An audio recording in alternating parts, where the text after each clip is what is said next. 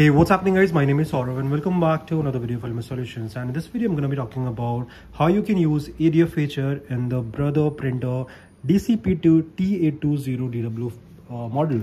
So to use the ADF feature, all you have to do is that first you have to make sure that you first need to understand like how the ADF feature work here.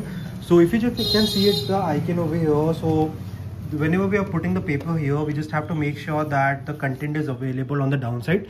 As you can see, like, the icon over here, and we just also have to make sure that no such, clips and all the pin staples shouldn't be there in the ADF, so that basically your page will not get stuck inside of the printer.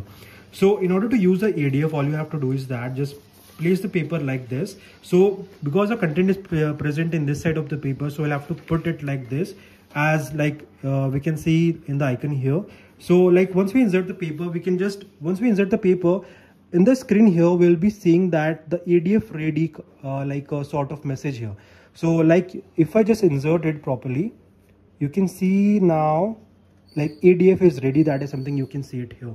Now that means like our page is basically ready for the ADF feature. So if I just open the tray here so that our page doesn't fall down, and if I just click on mono, you can see that the ADF feature like has started and it is scanning now.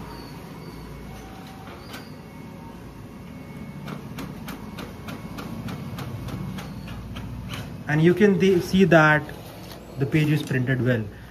And if you want like to print like multiple pages like on the both side of the page, so all you have to do is that just I'll be using these two pages here like this. So I want this first part and this is the second part, and I want these two pages on the same paper like on the front and back.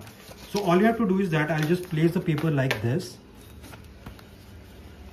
like one on one, and once I see the ADF ready command here and the ADF is ready, so all you have to do is that just go to copy and scan option here, press up button once again, and here we have two-sided option. We'll have to click OK, and we'll have to go down, and here we have one-sided by two-sided. If we click OK, stop and exit, and we'll have to click on mono. And you can see that it is taking the first paper, and now it is taking the second paper.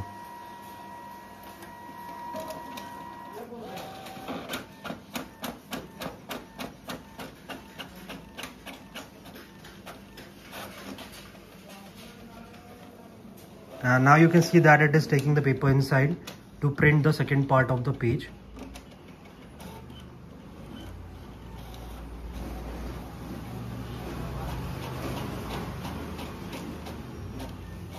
And now you can see that it is printed well on the both sides.